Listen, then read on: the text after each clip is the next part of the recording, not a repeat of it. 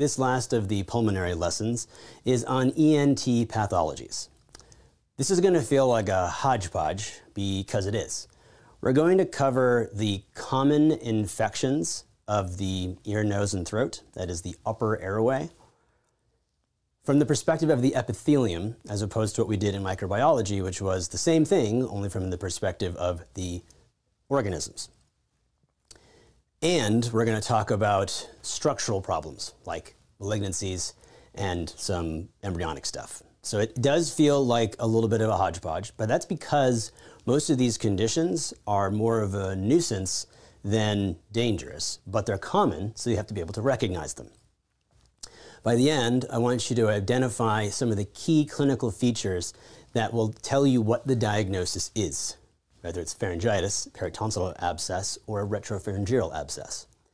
Once you have the diagnosis, you can then branch off to find what type of epithelium is it, because the gut tube is always going to be non-keratinized, squamous cell, and everything else, all the appendages, are respiratory. And so when you make the diagnosis, you know the epithelium, you know the infectious agents. That's what I want you to get by the end of this, and then some cancers. All right, let's first start off with the nasal cavity and the paranasal sinuses.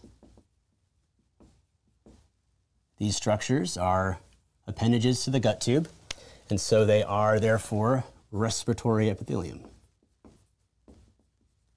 When we encountered infections of the respiratory epithelium in the lower airway infections, the pneumonia, we said that strep pneumo was the most common, then Haemophilus, then Moraxella.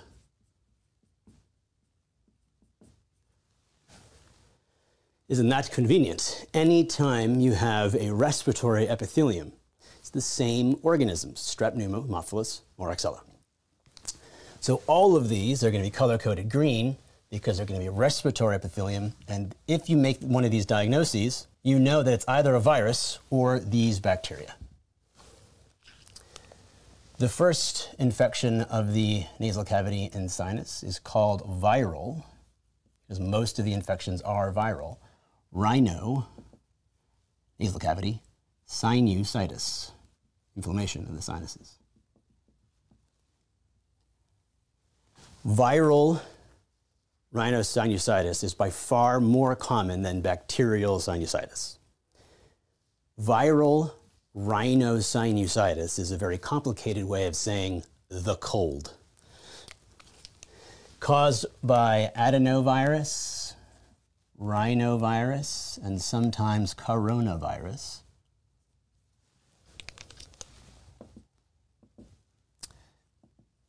Those viruses which grow better at lower than body temperature, so cannot infect the lower respiratory tract.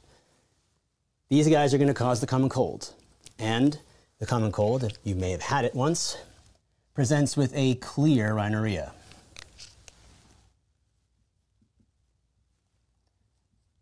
And while there may be viral symptoms, aches, malaise, there's usually no accompanying fever.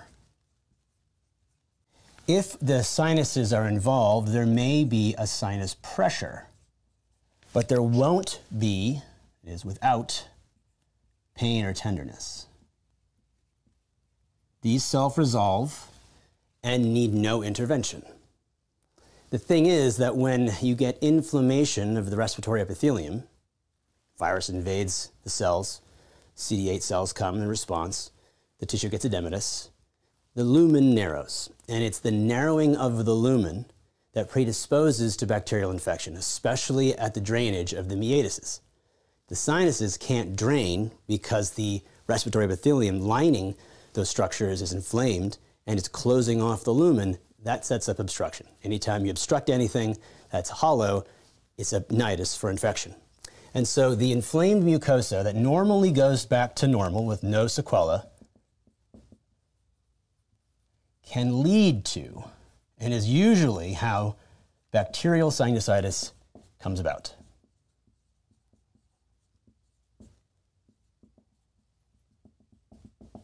bacterial sinusitis, inflammation and infection of the respiratory epithelium, strep pneumo, Haemophilus, Moraxella. Almost always following an antecedent viral infection.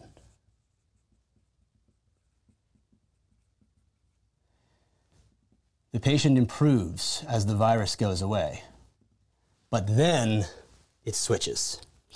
Instead of a clear rhinorrhea, there's going to be a purulent, thick, white discharge.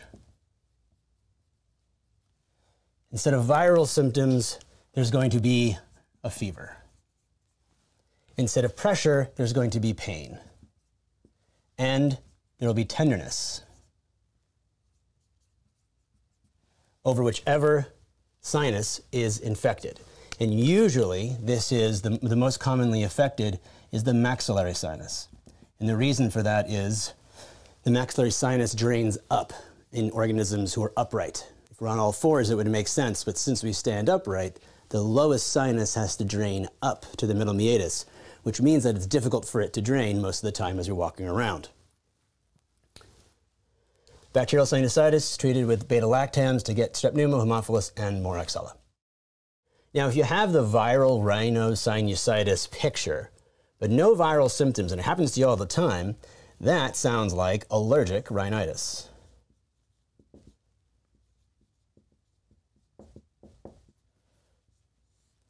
It's going to be the clear rhinorrhea without the viral symptoms, without fever, without pressure. Allergic rhinitis is a type 1 hypersensitivity reaction, which means IgE, mast cells, and eosinophils. Sounds a lot like asthma, and indeed, it is often found with the A's: asthma, allergies, and atopy. Kids get this problem, and if they have recurrent bouts of allergic rhinitis, being exposed to an allergen and then getting clear rhinorrhea without fever, they may end up with nasal polyps. And nasal polyps are a physical exam finding that essentially say, this kid's probably got asthma, allergies, and atopy. And changing gears for a moment, we leave the inflammation of the mucosa and come to an embryonic structural defect. Choanal atresia. A choana is the space where the nasal cavity gives way to the nasopharynx. That transition is from respiratory epithelium to non-keratinized squamous epithelium.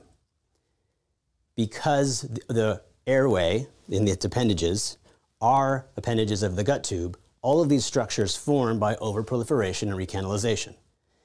If that transition doesn't recanalize the right way, there's going to be an obstruction to airflow from the nose to the nasopharynx.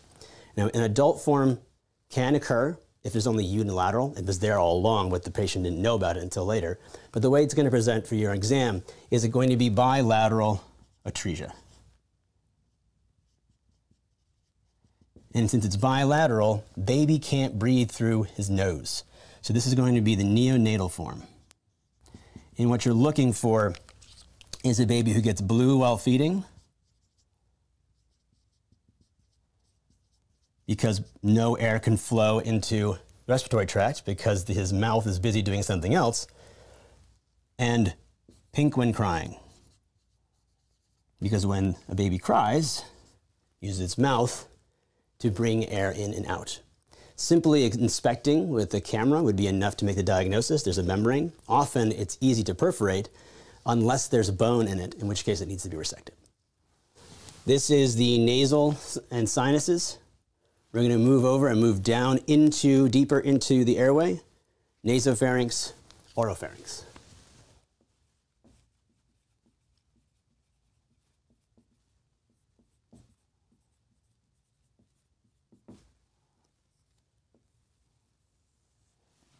The nasopharynx and oropharynx are the non-keratinized stratified squamous cell epithelium, and not strep pneumo, Haemophilus, Moraxella. That's the respiratory epithelium. This gets infected by group A strep pyogenes and Staph aureus. Now you have to be careful because it's not strep and strep, right? Oropharynx, nasopharynx, group A strep pyogenes, respiratory epithelium, strep pneumo. The first infection is pharyngitis.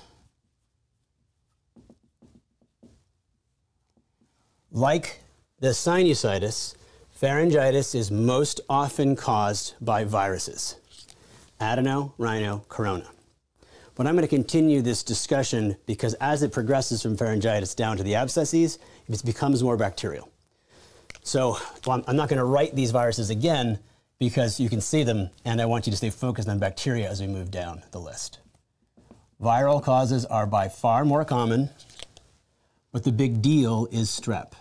Because if it is a group A strep pyogenes pharyngitis, a potential sequela is both post-streptococcal glomerulonephritis and rheumatic heart disease.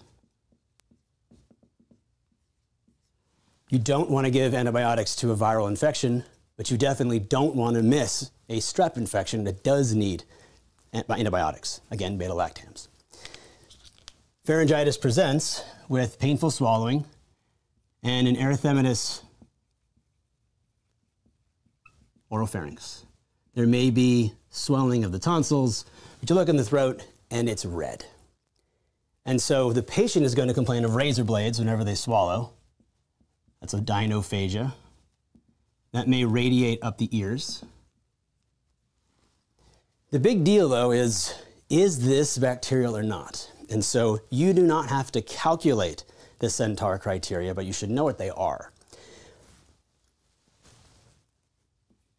It's named after an individual, and I have taken it and used it as the mnemonic to cover the things that are in it. It is the absence of a cough,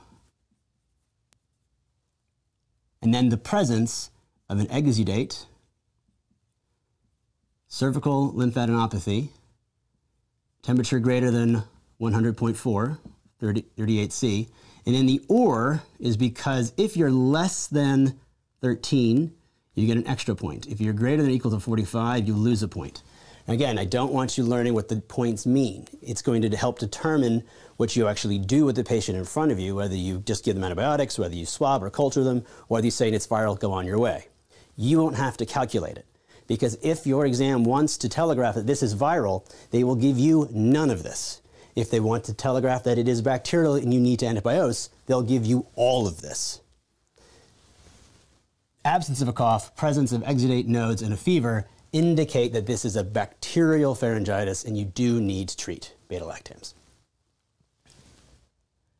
Progressing through the bacterial severity, you can get a peritonsillar abscess. Now this is definitely going to be bacterial because it's squamous cell, group A, strep pyogenes, Staph aureus. Peritonsillar abscess is going to present with a pharyngitis. It's a pharyngitis plus is more severe. It's going to occur in individuals who are 4 to 7 years old, and they'll present with drooling because it hurts so much to swallow. These patients will have a high fever. And they'll speak with a muffled, or what's called a hot potato voice. In addition to seeing an inflamed erythematous oropharynx, you may actually see the peritonsillar, off to the side, abscess mass. But if you don't actually see the abscess itself, what you'll see is it pushing all the structures over, uvula deviation.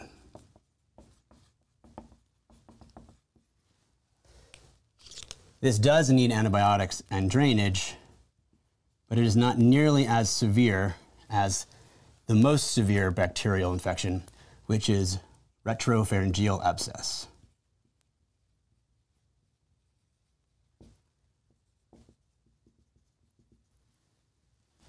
Pharyngitis plus. It's going to be 4 to 7 years old. They're going to be drooling, have a high fever. Hot potato voice.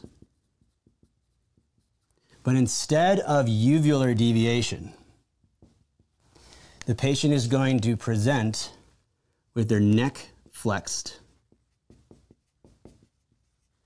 and anterior cervical lymphadenopathy. It's a retropharyngeal abscess in the back of their throat. If they extend their neck, it brings the back closer and it touches the structures up front, which hurt.